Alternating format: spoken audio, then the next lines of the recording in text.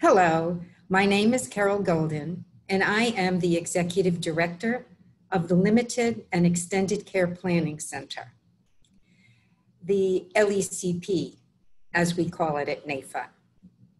You know, a good deal of information that is out there, I think we can consider some of it outdated.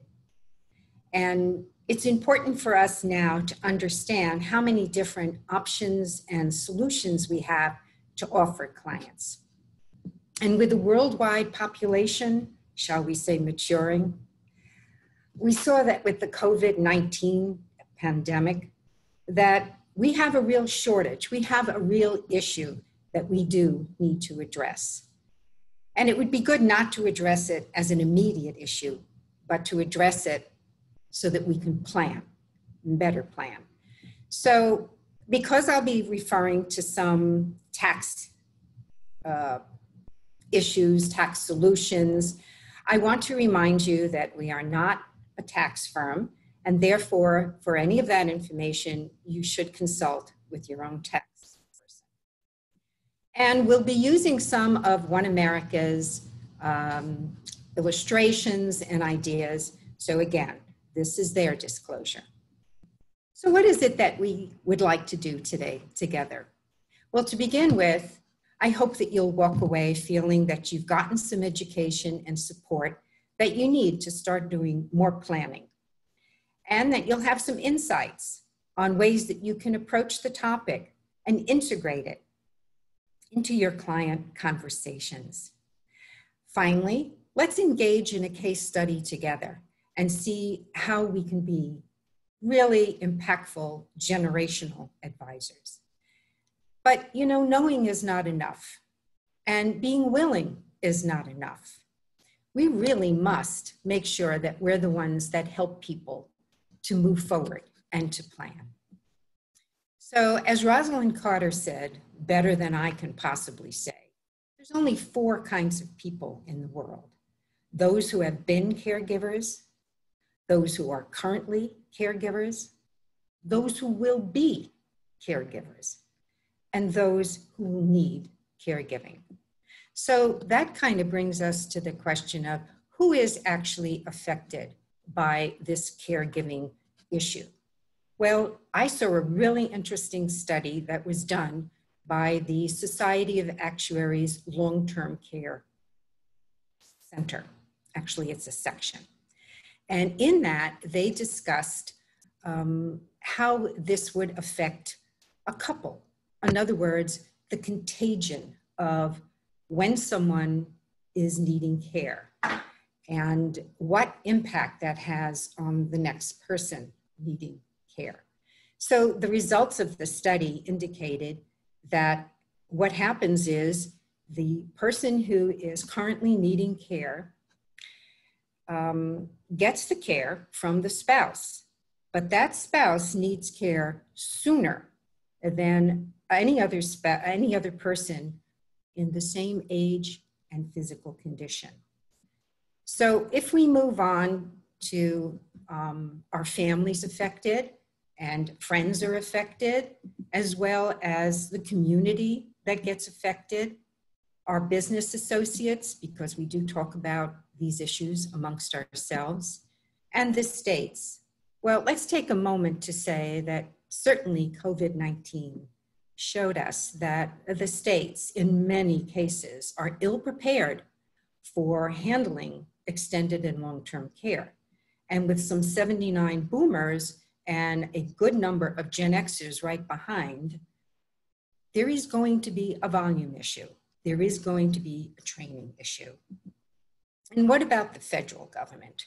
Well, I'd like to take a moment to talk about how the 1996 HIPAA, and HIPAA is the Health Insurance Protection and Accountability Act. And that was the act that actually created the tax qualified long-term care qualifications. And there are 2 ways in a policy that you can trigger the benefits, and that is established by HIPAA. The first way is called the activities of daily living. And they are, kind of think about like when you get up in the morning, what do you do? Well, to begin with, you get out of bed, and that's called transferring. Next is incontinence, so that's another trigger. Next is toileting individually without help. That's the third trigger. After that, maybe you take a shower. So you would be bathing, and that's the next trigger. Then let's say you get dressed. So dressing independently, sixth trigger. And then, of course, you would have to be able to eat as well. So that's the sixth trigger. The other trigger is being involves cognizant impairment. And if you're determined to have 2 out of 6 of the activities of daily living or cognizant impairment, then you can trigger the contract. So what exactly do we look at when we're planning? Because when we plan today for clients, that will become their history tomorrow. So for the boomers, we often hear that 10,000 boomers are turning 70 every day. Now, for those that are in the beginning of the boomer generation, they're probably not particularly insurable. So we'll go through some of those options later as well. Maybe the younger ones still are. And the Gen Xers, well, according to the US Census Bureau, by 2020, nearly 140 million people will be aged 45 and over. So this actually represents people that we should definitely be educating and helping to understand how impactful a plan can be. And certainly COVID-19 makes that an easy conversation for all of us. And then there's the millennials. Well, in the year 2020, there's actually 3.5 working millennials, or at least there was before COVID-19, which is only going to exacerbate that. They say by 2060, we'll only have 2.5 working individuals to contribute towards those who are age 65 and older. And we're assuming that they are obviously retiring. So for the Gen Xers and the millennials, and in some cases for these boomers, the issue is adding caregiving to their already busy work schedules and family schedules. So I know I've used some statistics, but I want to point out that these aren't just statistics.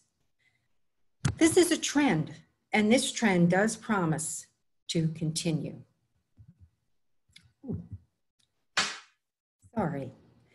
Well, first, we want to look at the distribution and duration of long-term care services. To begin with, it's notable that the average number of years people use this type of care, any kind of service that is 3 years. And you'll notice that it's a good 69% that use it. The other thing I think is worth noting here is what kind of care? At home, elsewhere, paid care. The point is they use any care at home is 2 years. And I'm sure that you agree with me that asking anybody where they would like to age, the answer is, I want to age in place. So now let's look at the costs that are attached to that. Genworth puts out this cost of care study, and Genworth is part of the NAIFA, Limited and Extended Care Planning Center. So they've offered us this chart. And as you can see on the chart, the nursing home costs have gone up super expensive now. And I don't know about you, but it was one thing to have a college random roommate for a freshman year. But I doubt very much that when you're older and not feeling your best, that you really want to have a random roommate. So that's why we land on the private room instead of the shared facilities. The other thing I think I'd like you to make note of is the home aid went up a little under 2%, and the homemaker went up a little over 2%. So I would just ask you, to look at the 2019 costs, I mean, it's already 50,000 plus. And we see that there is really, really a shortage of people who are going to help us in those positions. And I think at this point, we need to focus on what are the costs going to become.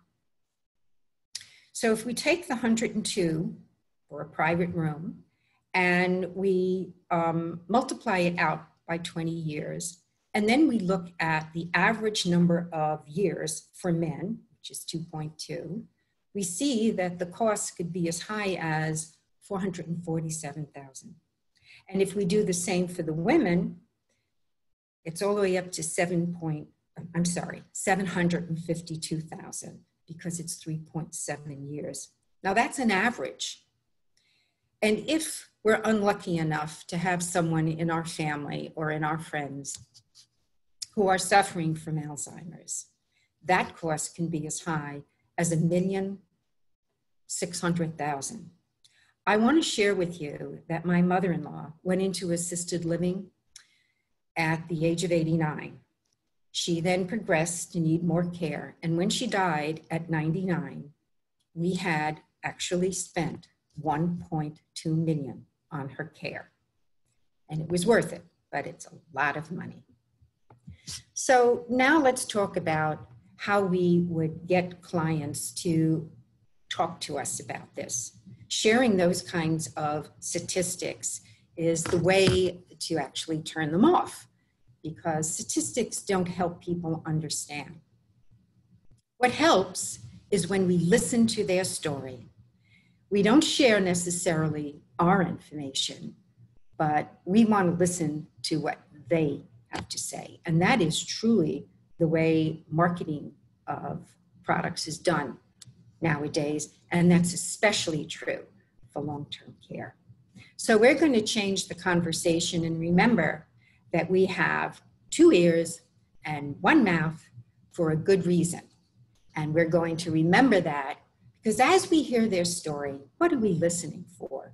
Well, we're trying to gauge their level of motivation. We're trying to figure out how much they really know.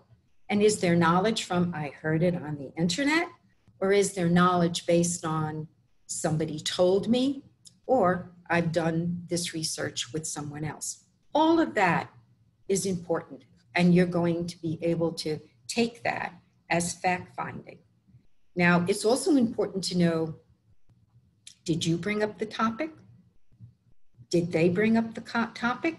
Was there a reason that all of a sudden, maybe they had a COVID-19 incident and it has really made them think about planning, and that would be good. Maybe they went to the doctor who gave them some news that wasn't so good, and that would not be very good. So let's do this. Let's move on into our case study. This is a case study where we have the matriarch, Nicole, and she has her mother, Nora, who is her mom, but is also grandma to Nicole's daughter, Joan, and her daughter, Nicolette, both of whom are married and both of whom have children. So here you are, you're going to be talking to them, and you make an arrangement to speak to both of them together, because that's what they would want to do. I mean, you wouldn't want to talk to Nicole's mother without Nicole being around, or at least not when you really were sitting down to become their generational advisor. Because Nicole is the matriarch of the family, so she wants to be included. Besides, her mother's a little dependent on her already. So what are you going to do during the conversation? I have found the most effective thing to do is to create a file, one for Nicole, one for Nora, and one for each daughter. Because some of the information we're going to hear during these stories are going to be useful in the different files. So for example, on Nora, we would want to know about first category, her current health. So Nora says that she's in excellent health. And then Nicole jokes that her mother is not as steady on her feet as she used to be. And in fact, I'm telling you that one of the statistics that I have noted is that every 11 seconds, a person over 65 winds up in the emergency room because of a fall. It is very common. Now, Nora also has a sister. Her sister is much older than her, and she's living in a CCRC, and that stands for a Continuing Care Retirement Community.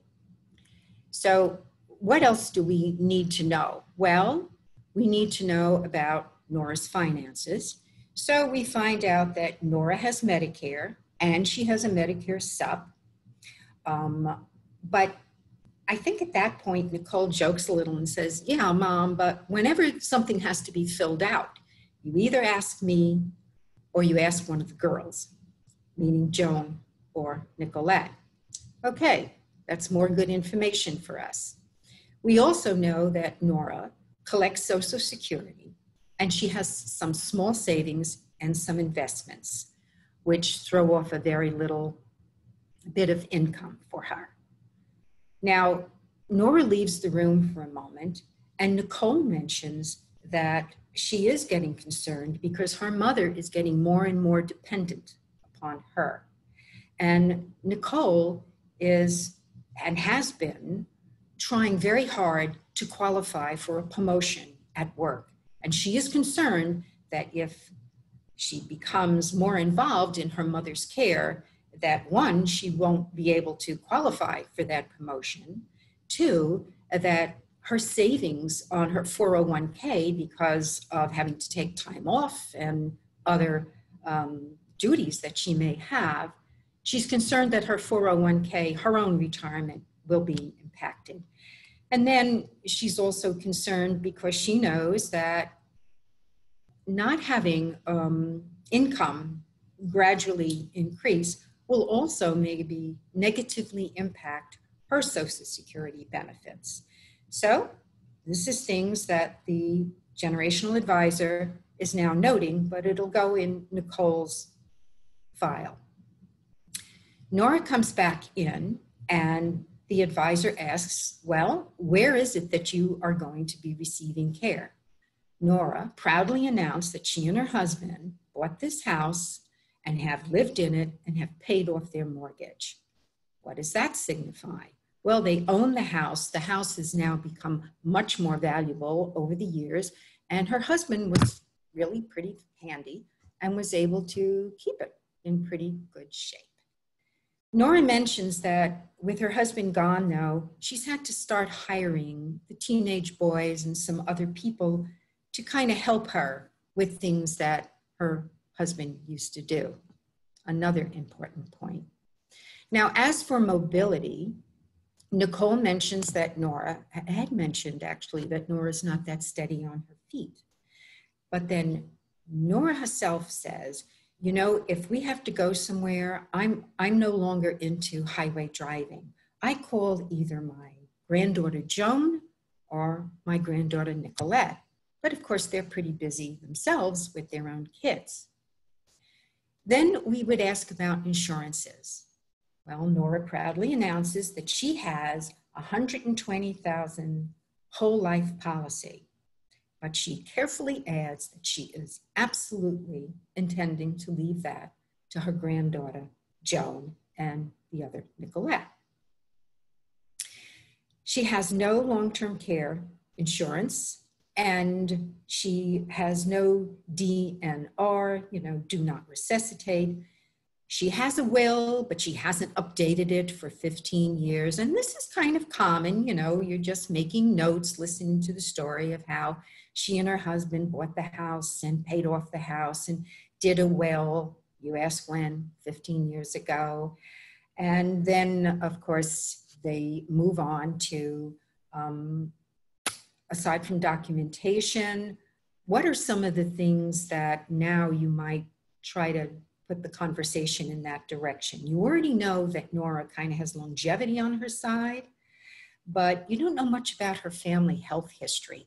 And it would be very helpful to know that aside from longevity, you might ask about her mom and dad.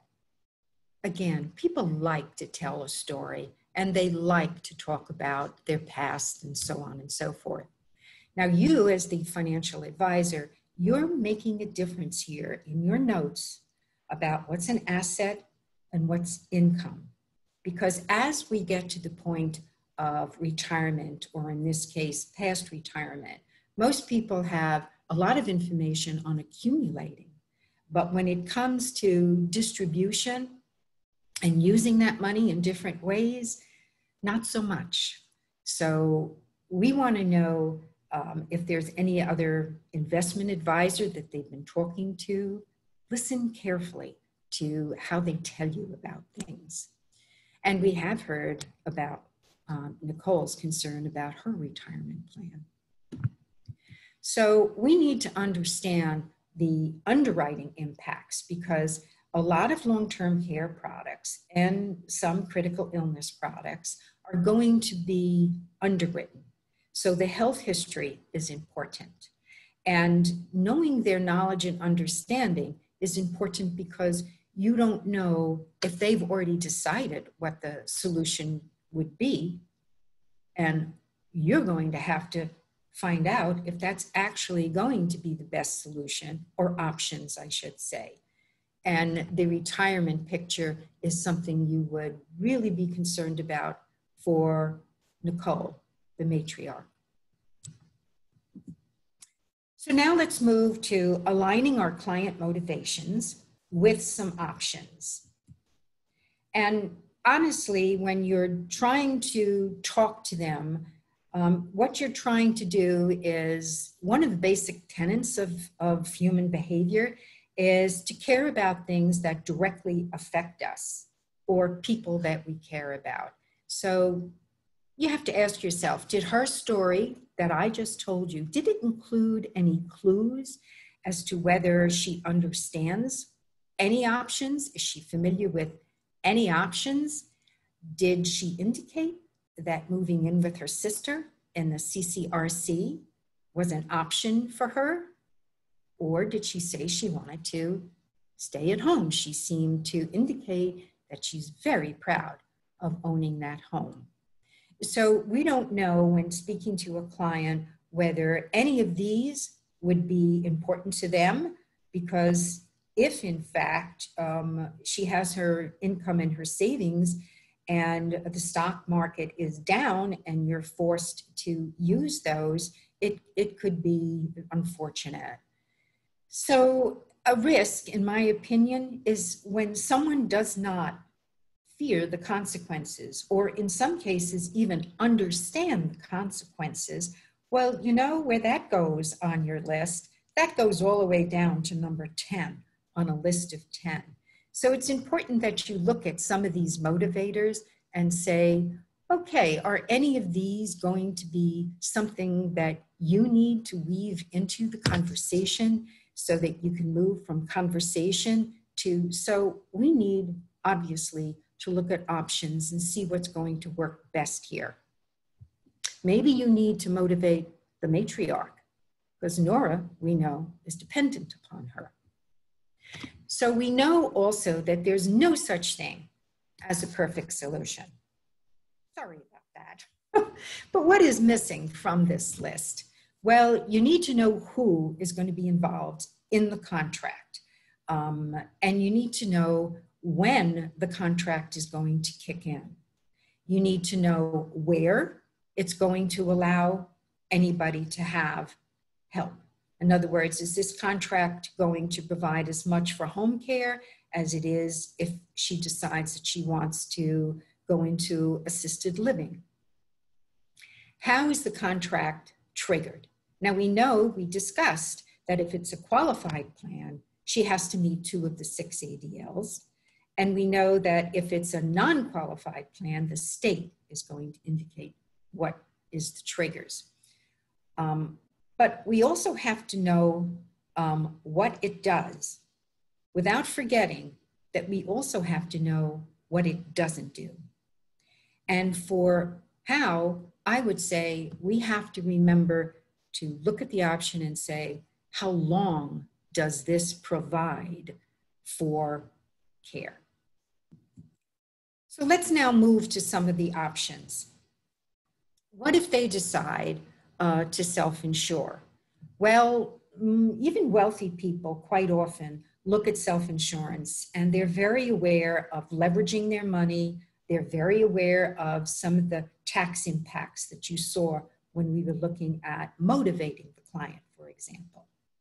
So for many people, they have now qualified to start an HSA. Sorry about that. So qualifying, if you have a high deductible health plan, you can open an HSA. There are some exceptions, but let's just say that in our case, Nicole, the matriarch, has an HSA. She has opened it, she has been funding it. Now, normally, HSAs cannot be used to pay insurance premiums. But fortunately, one of the exceptions to that, and it's listed in the IRS publication number 502, which lists these allowable expenses, well, long-term care premiums are listed there. And later, when Nicole is who you're talking to, we'll kind of weave that into one of her options. I also want to just touch on the government programs. And one of the reasons I say just touch on it is one of our LECP sponsors specializes in Medicare and Medicaid. And we all know that it varies from state to state. The one thing that Nicole brings up is that she saw that Medicare has added long-term services and supports to Medicare. First of all, they only added it as Medicare Part C, not the original Medicare. So the question is, which does her mother have, since she's been on Medicare for a while? And if she went on Medicaid, would she really want to have the government determining her mother's care? And would her mother want that? So I consider that a specialized area, and it's good to network and have a specialist. I think in general, your generation advisor is not a jack of all trades, but he is a specialist in knowing options and knowing how to get a client to choose an option that is going to work for them, not just a cookie cutter option. So moving on to the vet's benefits, again, at NAIFA's LECP, I use a specialist. But one of the things that was notable that happened recently in 2019 is I think many people know to qualify for Medicaid, you have what they call a 5-year look-back rule, which means that if you transfer an asset within 5 years of applying for Medicaid, they take the amount of that asset and it figures into the qualifying time. It's a penalty period, actually, before you can collect from Medicaid. Well, in the case of the veterans' benefits, that was never part of it, but now it is. Now there is a 3-year look-back rule for qualifying for having benefits paid by the vet system. What we're hearing here is that these are viable options for the right client. Nora mentions that her husband was a vet, and would it be possible that she'd qualify? I'm telling you she probably wouldn't, but what I would do is consult a specialist so I could give her a succinct, smart, well-informed answer. Let's move on now and say, what option do you think Nicole and Nora would want to explore with the advisor? So let's review. Borrow from an existing life insurance policy. Well, we know that she has a $120,000 whole life policy, which has nice cash buildup. But we also know that she was very strong in telling us she wants to leave it to her grandchildren. Well, what if we went for a life insurance settlement option? Again, those are available either through a broker or directly through a company that does life settlements. life settlements have become much more regulated. Again, LECP has a specialist on that. Why? Because as a generational advisor, if this was an option for someone in the family that didn't need insurance anymore, they might want to look into that. That's very different from a viatical life insurance option. With the viatical, you're expected to pass away within 2 years, and they give you a percentage of the death benefit. All in all, none of these options are good for Nicole and Nora because none of them suit what we heard from them in terms of what Nora wants to do with her existing policy. So that leaves us with the reverse mortgage. Well, since she wants to stay in her home, we need to look at reverse mortgages and say, well, would this be an option? So at this point, Nicole says, I think I'll have my daughters sit in if you're going to bring in a specialist for us. And so that's exactly what we do. We bring in a specialist, and the specialist lets us know that reverse mortgages are now rely on mortality credit-like actuarial principles. So no borrower can ever owe more than the value of the home, regardless of how long Nora lives there or what the value of the home should become. That becomes of greater interest now to this family because she has this, what I call a buffer asset that can give her funds. She can look at the last option way on the right here, the LOC. She can get a line of credit so that if she doesn't need the money immediately, it is there. What if she takes a spill? What if she does need extended care? We know Nicole is working. We know the other two are also working and have children. So now we're interested in saying, well, this belongs to Nora, and this is an option that lets her age in place, which is what she wants to do, and it also provides the family with a way of letting her use her asset in a way that will still let her pass the house on, but gives her the funds that she may need. By now, most of the family members have become involved in the plan.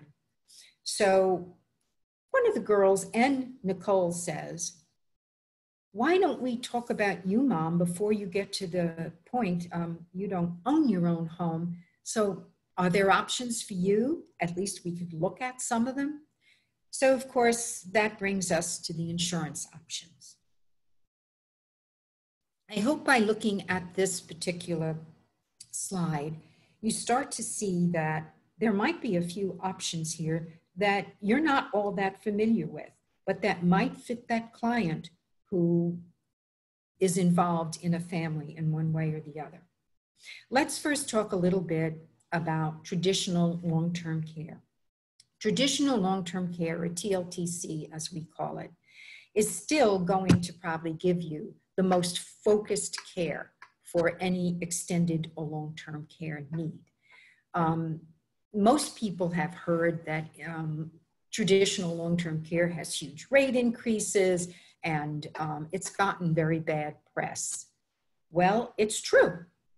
The actuaries based the lapsation rate, which is how many people just don't use or claim on a policy, just drop the policy, if you will, and on the interest that can be earned. Well, we all know that interest rates 20 years ago were much better than the non-interest rates that we practically have now. And we also know that for most carriers, I think they thought it would be between a 4 and a 6% lapsation rate, when in fact, in most cases, it's less than 1%. So the new policies have all that information, have all that history, and they know now how to better price these policies, and therefore they still are a very viable option. And speaking of who we're talking to here. Now we're talking to Nicole, Joan, and maybe her daughter Nicolette. These are all people who are at work along with their husbands. So what about group and multi-life? Well, when I was very involved in group sales, I have to say that there are 3 ways that you can approach that. I worked with a property and casualty office, and I worked with a CPA, because in dealing with the businesses, this is something where it's called an executive carve-out, and they can choose who they want to have in the plan. They can pay for those people without having that person counted as income. There is no limit on the amount allowed. For example, with life insurance, after $50,000, it has to be imputed as income. And like with disability, when the money comes to you, if it's an employer-paid program, you then have to pay taxes on it. Not true with long-term care. So you can see that for companies that do have the funds, this is a very significant group layout. Now there's the second way of doing it is called a core plan, where the employer pays for everybody, a base core, and then the employees can buy up. The third way is a totally voluntary layout. And again, we have a specialist who can, well, frankly, they split it, but they do almost 100% of the work, so that you can have the client feel that, again, you're the advisor. You're not a person who's just selling a product. Now, I think we should move on to the hybrid, because that's the hot market at the moment. So let's go through some of the basics in asset-based. To begin with, they're called asset-based because it's either the life policy or the annuity that is the base, and then the riders are put on top of it. Now, it is very important for you to understand that the riders, that is the long-term care rider versus the chronic illness rider, they are under 2 different codes. The long-term care rider comes under 7702B. And as we saw in the beginning, that was established by the 1996 HIPAA Act, and that indicates the triggers and quite a few other things. Agents have to have the right training. Advisors have to have the long-term care training for those. The second one is the chronic illness rider, and that one is 101G. And I think it's important for us to absolutely understand the differences between them. For example, a chronic illness is, how shall I put this? It's one that lasts a long time. It's typically longer than 3 months, by the way. And it's an illness that has no medical cure and doesn't go away by itself. And then there are certain chronic illness riders that exclude certain illnesses. Either way, they're both called accelerated death benefits because they provide tax-free cash advances from this base policy while the client is alive. And we will go through some examples when we pop back to our case study. I also wanted to mention this EOB, which is an extended death benefit. Because some people were concerned that if you used a life policy for long-term care and it got exhausted and you still needed care, what would happen? So these extension of benefit policies, there's basically 3 different types. Again, the devil's in the details. So if it's not your forte, this is information that either you can contact me or we can get you with a specialist who can help you understand when and where it would fit with a client. Finally, I want to mention the 1035 exchange. And all I want to say here is that whether it's a life policy an annuity, a long-term care policy, or endowment contract, a 1035 exchange lets you exchange it for a like type contract. And when we get to our examples, because some of the family members are now asking about them and they're younger and they're insurable, it's important to remember that some of these are good even for Nicole. If you have cash built up in one of them, there is a way of using that to come out as a long-term care benefit and thus not be taxable.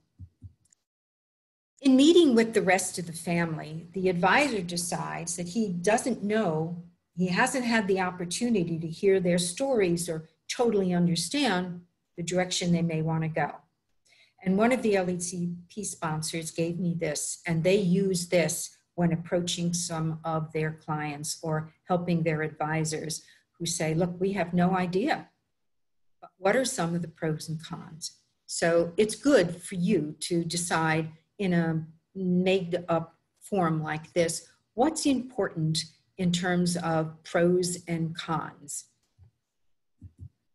Now, one of the things that, let's say, Nicole and her daughter Joan asked about was the different chronic illness versus the long-term care rider.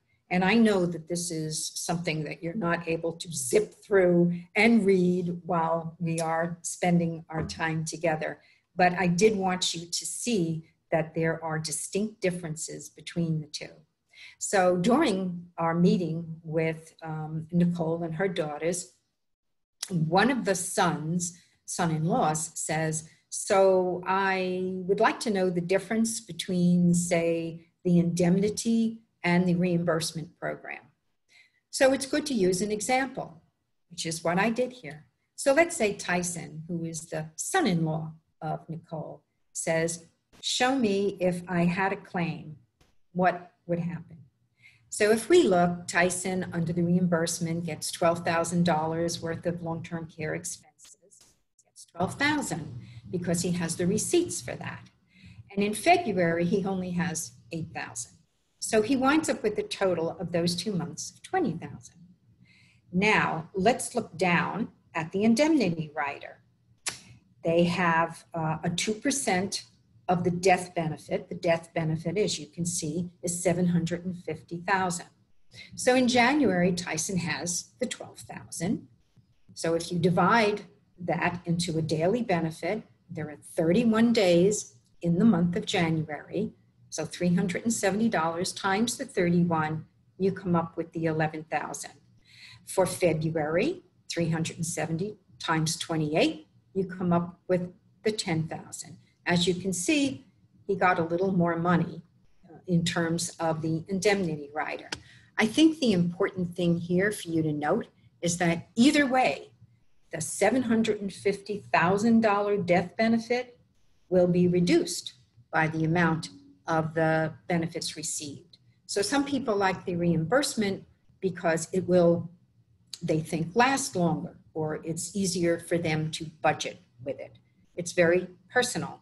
So now Nicole says, well, okay, I am interested in one of these hybrid products and I have an HSA. So what would I be able to deduct? So what we do now is we get a quote and we see that her premium would be the $3,500 a year. For her HSA, she would look at the acceleration rider, the extension of benefit rider, the inflation protection rider. And as you can see, that inflation protection rider is expensive. So even though some companies have added them to the chronic illness riders, it's a shock when you give it to people. If we add up the 142, the 214, the 1752, we come up with our answer that it's 2,108. Now, this advisor knows that that's not the whole answer. He has to go back and look at the age bands that are published that work with how much you can take out of the HSA. So for Nicole, who is 53, 55, whatever, the age band of 51 to 60 allows her to deduct the entire $2,108 from her HSA. Here's another practical application just for the heck of it. Let's say that she has a friend, she works with this friend, and the friend says to her, hey, I'm closer to retirement than you are. And so, you know, I'm a little interested in what possible layout that I could have. Do you think your guy would be willing to chat with me? Well, so here's an idea for him. She has a lot of qualified assets. So you could take a small portion of that qualified asset and create a multi-pay premium that can be used to purchase a linked benefit. Maybe instead of a lump sum, they want to do it on an annual basis for tax reasons, and so on and so forth. So now, suppose Nicole said, well, I have a $100,000 annuity. What would work for me? Well, looking at the illustration here, we could say, well, you have a $50,000 cost basis and a $50,000 taxable gain.